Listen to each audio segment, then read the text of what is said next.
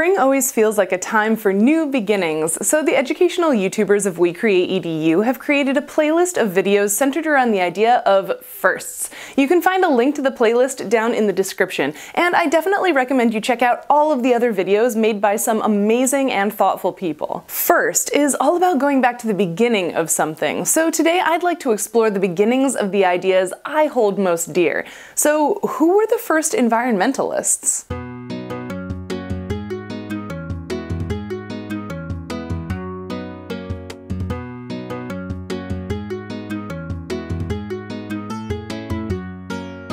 First, I feel like it's only responsible to take a moment to address Indigenous knowledge and the odd relationship between Indigenous peoples and white environmentalists. When these two groups work together on problems of joint concern, they can be very productive, but they can also wind up very much at odds. This is basically because we tend to try to evaluate Native peoples according to our Euro-American ideals, standards, and concepts, but the world and its cultures are too complicated and diverse for that to ever be a good idea. The outsider perspective of white environmentalists led to the propagation of the myth of the noble savage, or this idea that all Indigenous peoples lived in an idyllic state within the environment of their homelands. This is problematic for a variety of reasons, but two big ones for me are that the noble savage idea pretty much denies the complexity of Native cultures and the advancement of their societies, and also that situating Indigenous people perfectly within nature kind of equates them to animals.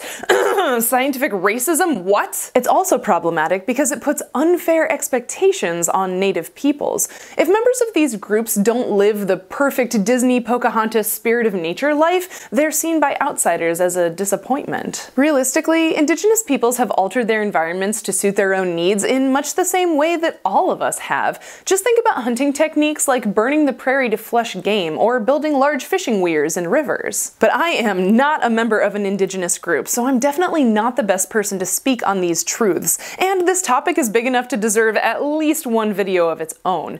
In the meantime, I've left some links to sources in the video description, and I hope to examine these ideas in more detail in the future. If we're not falling prey to the noble savage myth, the other group of people we might automatically associate with the environmental movement are middle and upper class white males. Men like Thoreau, Whitman, Muir, Emerson, Audubon, Pinchot, and others certainly had the education, financial resources, and leisure time to devote to active environmentalism, but they were far from the only people to have an impact. Throughout history, environmentalism has been championed by men and women, children and adults, and people of all races and creeds. However, much of the information that's recorded and readily available on this topic is about white men, small wonder, so we will talk about several of them today. That being said, I would love to revisit this topic in future videos to give voices to those not so famous visionaries. If we reel our timeline way far back, we can find King Devanampiya Tissa of Anuradhapura, or what we now know as Sri Lanka.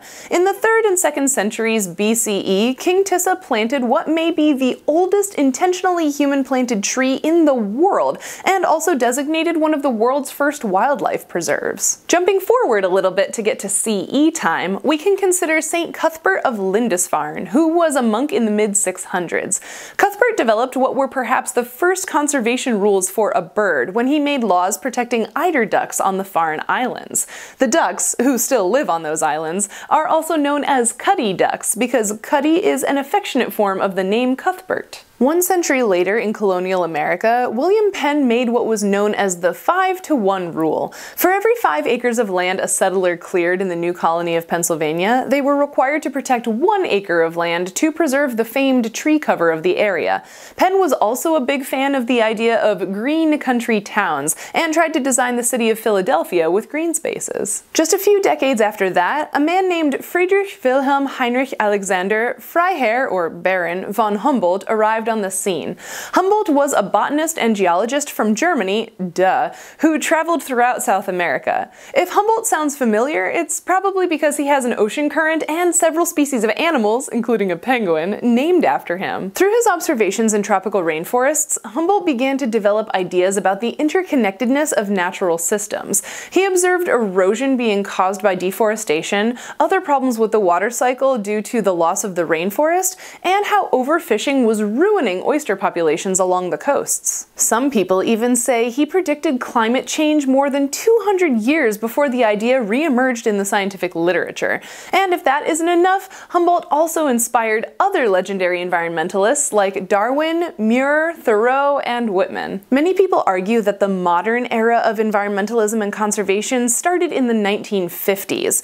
After the World Wars, we began to recognize how we were using and abusing our natural resources. The International Union for Conservation of Nature, or IUCN, was also founded during this period, and the IUCN's Red List is how we keep track of threatened and endangered species around the world. But if we really want to explore the idea of first environmentalists, we should really stick with individuals and distinct groups of people. After all, people are stakeholders in the environment, and people are the ones who will become active and organize when things go wrong. So a really fascinating example of modern environmental justice and activism I'd like to highlight is the Chipko movement from India, which started in the 1970s. The movement began as a fight between local communities and large companies trying to unjustly extract resources, primarily trees, for lumber. The nonviolent protests of the Chipko movement underlined the importance of involving all stakeholders in decisions about natural resource management, and were an important step in the trend of ecofeminism. Women proved to be integral to the success of the movement. Amrita Devi and 362 other people from her village of Kajarli died trying to save the trees surrounding their village. At other times, women were able to stay and protect trees when the men from their villages were called away by the government. Why is ecofeminism a thing? First, because women are often strongly affected by the loss of natural resources, especially when it comes to the availability of food and water for their families. And secondly, women are sometimes able to act outside of their conventional cultural roles when environmental resources are on the line. The Chipko, or literal tree hugger, movement is still active in India today. However, their efforts have expanded to focus on protecting their ecosystems as a whole, rather than only being concerned with trees. I hope the story of the Chipko movement and all of the other historic environmentalists I've mentioned here have inspired you to be more observant and care a little bit more about the natural world. Spring is a great time for new beginnings, and it's never too late to become an environmentalist yourself. As I said before, this video is part of a large collaborative playlist with other members of We Create EDU, a group of educational YouTube creators. You can find a link in the video description to the playlist with the rest of the videos on firsts, and I really recommend you go check them out as well. If you liked this video, don't forget to like it. If you didn't like this video, please share it with someone who would. And if you'd like to support the Roving Naturalist, remember to hit the subscribe button and the bell notification icon. You can also follow me on Twitter, Facebook, and Instagram. Thanks for watching, and I'll see you next time.